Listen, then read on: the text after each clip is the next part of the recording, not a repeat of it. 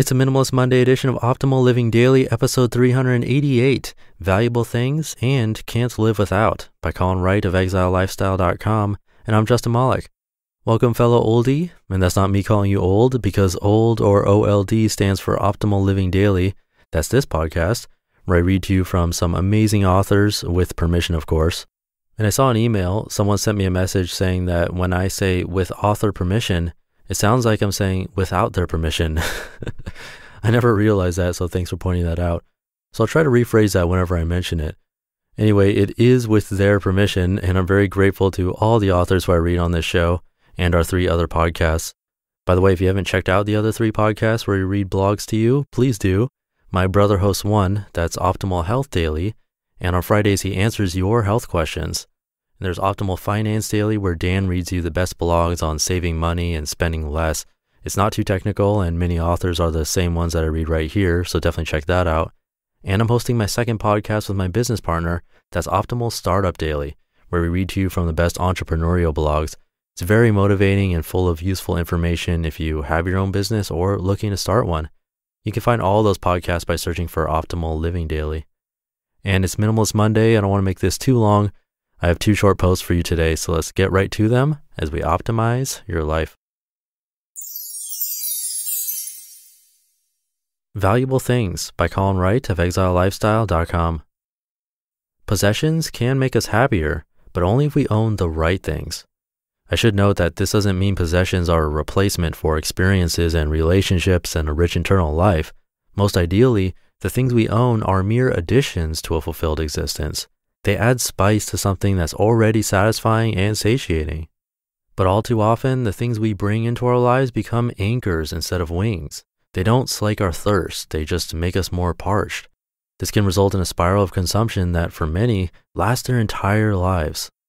It's important to question one's own feeling about things because there's a consistent low-level manipulation happening around us at all times. Like having just a little more oxygen in the air than usual, it's unlikely that we notice the addition, yet it can still influence our behavior, adjust our priorities, and even hijack our rationality. Many of us don't have experience doing the math that might help us ascertain what a thing is actually worth to us. Is this thing I'm thinking about buying a subjectively valuable thing? Will it fulfill my needs, my wants, my priorities? Will it help me get where I want to be? Will the price I pay for it be a good investment? Will I net more than $500 of value from a $500 television? How much more? And what other costs, monetary and otherwise, are associated with owning such a thing? I find that working through these figures helps pour cold water on the riled up reflexes that can flare during holiday seasons and sales. Clever marketing elevates the tempo on our internal must-consume chemical cocktails, and getting really specific, truly granular about how I intend to use something and what specific value I will derive from it helps me maintain a semblance of rationality, even when something is really cool and available at a deep discount. Will I use this nifty device all the time? Will that use justify its cost and the space it occupies in my life and in my home? Is there some other way to achieve the same end without accruing a new possession? Is there some other way I'd rather be spending this money? Will I feel better knowing this money is there in the bank, available at need in the future? Or will I feel better knowing I've spent it, the money lost to me forever, on this thing? We can make use of the systems that are out there, the same ones that try to manipulate us and which compel us to consume, but we can only do so if we know what we want, why we want it, and what it's worth to us. If we don't have an understanding of ourselves and our hopes, needs, priorities, and yes, financial realities, then we can't hope to consume intentionally, to buy assets rather than just more stuff. Can't Live Without by Colin Wright of exilelifestyle.com. If you had to make a list of things you couldn't live without, what would be on it? What people, possessions, ideas, foods are so important that without them, you would not, could not, wouldn't even want to go on? I aspire to keep my list empty, not because I'm a hateful person or vacant of joy, but rather because I prefer to internalize my happiness. I don't want it to be dependent on anything outside of me, outside of my control.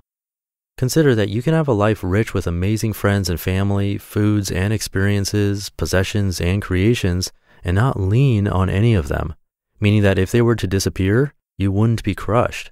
You'd be truly saddened by the loss of a loved one, obviously, and the destruction or loss of a phone or other gadget tends to put a pall over an otherwise wonderful night. But to not be able to live without something goes a step further than that. It implies that you are defined by these people, these activities, these things. They're such a part of you that were they to disappear, so would you. That's not healthy. It's not stable. It's not something worth striving for, these entanglements with entities and objects outside your person. People can leave, and that's their right.